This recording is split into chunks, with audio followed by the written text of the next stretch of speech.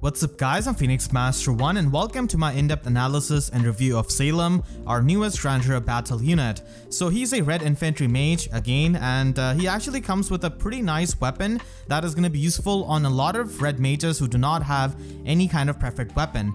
So he has got Rother Vulture Plus, and this is basically a PLEGIAN Tome. So you have probably seen PLEGIAN Torch and how it functions. We have seen PLEGIAN Weapon Refines on a couple of units as well, like Mail Morgan for example. It requires the enemy to have visible debuffs on their attack and resistance, and it adds those visible debuffs into the combat as well, so you can get a lot more bulky and also hit much harder. There's one condition of activating this weapon, and that is to be solo. So it could definitely be run on some other red mages who do not have preferred weapon. AETHER is a pretty good example because she's already a cavalry unit, so the solo condition is not really a problem for her, and she can definitely try and run a menace skill. Attack Resistance Menace has got amazing synergy with this Vulture Tome. Of course you can run allies who can also provide you with those debuffs, but having the menace skill just makes you more self-sufficient. Peleus and Arc are also some really popular merge projects that many people invest into. So this Vulture Tome does make him into a pretty good fodder, and he himself can make pretty good use of this. His base kit has got attack resistance push 3 at 4-star, which we have got so many times on so many units, and he also has sabotage attack. So sabotage attack is a new skill that is present on a Grail unit, and it is unlockable at 5-star, but it's a really good support skill that could be run on support units like Elemine for example, or just units who have got high resistance, and it does combo up pretty well with Phantom Resistance Sacred Seal. I really wish that they gave him attack res solo because it would be the perfect opportunity to give that, as it will have good synergy with the Vulture Tome. As for his stat spread, he has got base 38 attack, which is pretty nice, and base 36 speed, which is definitely workable at max investment, and he does have really high resistance at base 38. His defense is not really too high, and HP is about what you'll expect out of any kind of mage. And he can definitely be compared to other red mages because not having a preferred weapon pretty much means that he does not stand out, and when you compare him, you will find out that he's basically like a new gen Miranda. So we did get Miranda a year ago, and she pretty much takes no Grails and has got extremely similar stat spread to Salem, actually having more defense than him at the cost of having a bit less HP and attack. So Miranda does not really need trade fruits either, so if you're just looking for this kind of offensive stat line, then she could be useful. And then Peleus is also an option who has got much less resistance but has got a bit more attack, and he actually has an attack super boon as well, so if you want to heavily invest into him, that attack super boon can definitely help you. Salem can also be compared to the real PLEGIAN red mage, and that is Mail Morgan. So Grima's Truth does have the debuffs built into it, so he doesn't really need to run menace skills like these other mages using Vulture Tome, and Grima's Truth also has the PLEGIAN effect on the speed stat, so Mail Morgan ends up being a lot faster than Salem.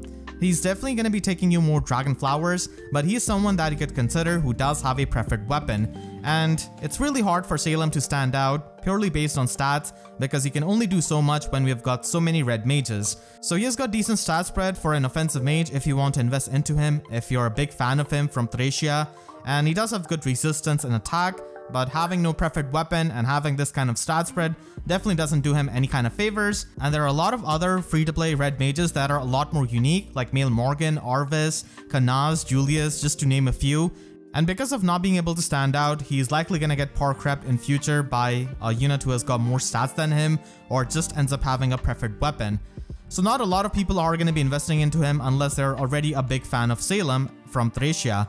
If you want to build up Salem on a budget, then you can just run Fury 3 so that he can enhance the usage of sabotage attack, and you can also run Blade Session so that he can get more offenses.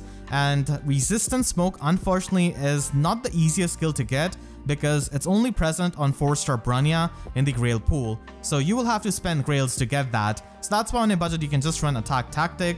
But if you're trying to invest a bit more into him, then you can get Resistance Smoke from Branya and also Speed Resistance Solo from Urk. And Loud Speed Resistance is already present in the Divine Code section. Having resistance and attack debuffs is going to be appreciated by any kind of Vulture Tome user, and because it does have the solo condition, you can definitely run these solo skills, and at max investment you can just run attack speed solo on both Slade and Sacred Seal, and this can allow you to stack up his speed even further. And attack resistance menace is going to be the best slotsy skill with this weapon, so if you want to heavily invest into a Vulture Tome mage, then this is something that you can run.